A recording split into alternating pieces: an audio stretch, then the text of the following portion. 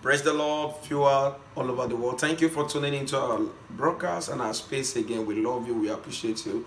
Don't forget to click the like button and ensure you subscribe. With me in the studio again is our brother who came the last time.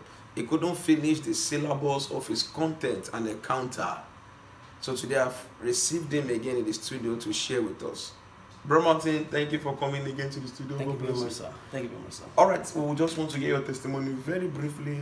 I want you to share the experience you had with our viewers all over the world. Okay, good day, viewers. Good day once again.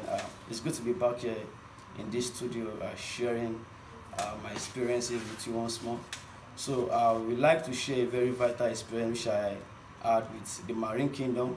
So this year I was possessed with the marine spirit after engaging myself in some activities which I was not supposed to as a child of God, and then I ended up masturbating, and this happened, if I could recall, February 11. I was invited by my colleagues in the university to attend a beach party, and because I was an executive in the department and it will seem somehow I was just somehow connived and then put into the program. So he orchestrated everything, and then we go to the beach, and then throughout what the activities that took place in the beach party was so unseemly, was not something that could occur in any kind of gathering. They were playing so many loud musics, noises everywhere, and so many occultic things were taking places. Although I did not participate in any of that, I just went to the beach, I took some baits, we played football, and then all that, and I thought that was all that will just happen. And so I got to my hostel the next day, and then everything just started recalling in my head, and something just started happening in my head space. I could not recall all that was going on. I just had this urge of committing this immoral act which I could not overcome. I did my best to try to overcome this, but I could not understand what was this urge I was just feeling.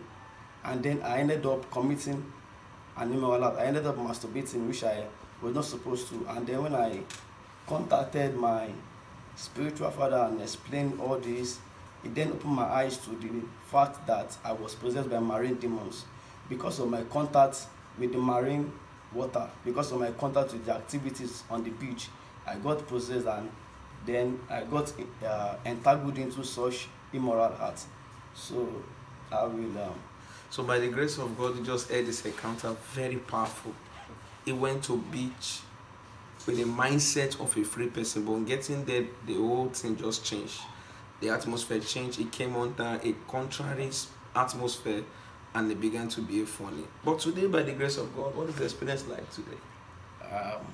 The experience. Free? Yeah, I'm free, of course. By the grace of God, I'm free, sir. I'm free. You see, some of the things that happened to him in that period was, one, he lost his prayer agility. He couldn't pray again. He began to struggle spiritually. But we thank God for his mercy today that our brother is back on his feet. Why are we bringing people to the studio to hear their live encounter?